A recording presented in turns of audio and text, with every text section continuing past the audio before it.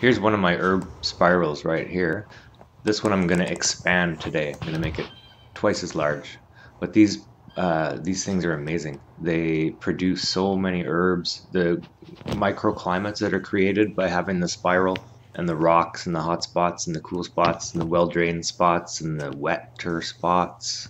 It really makes a big difference. I have to cut these things back regularly, and the only thing, the bare spots are because I've torn things out and reseeded to try to get new things in, but the most amazing design.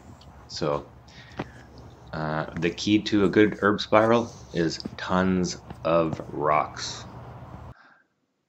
My first one was a little bit small because I was wimpy on the rock collection. So I ponied up and got a whole bunch of rocks and made a proper one.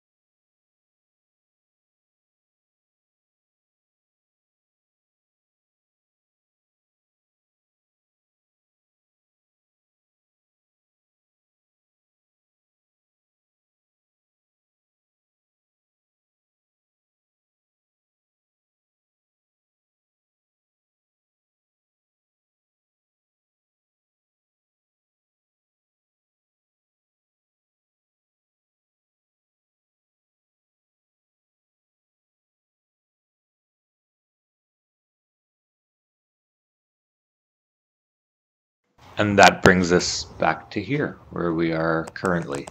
And then time to expand.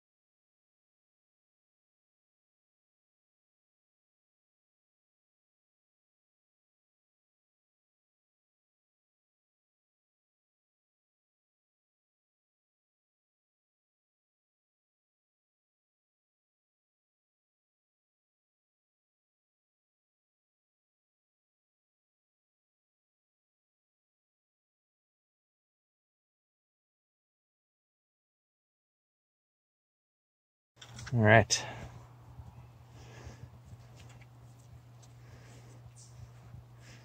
It's a pretty mirror image to the other one. It looks like a heart now. My wife will appreciate that.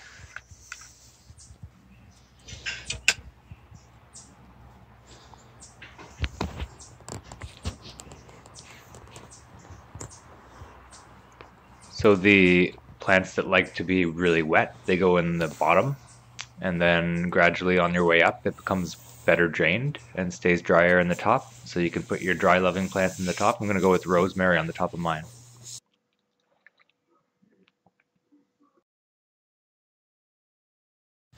Here's another one I just finished. This was the mound where the pond's waterfall was. And I just, instead I decided to make it an herb spiral because I'm obsessed now, and incorporated the waterfall into the spiral itself. If you liked the last video and you want to see a time lapse of this one being built, you can click the link and watch this one as well.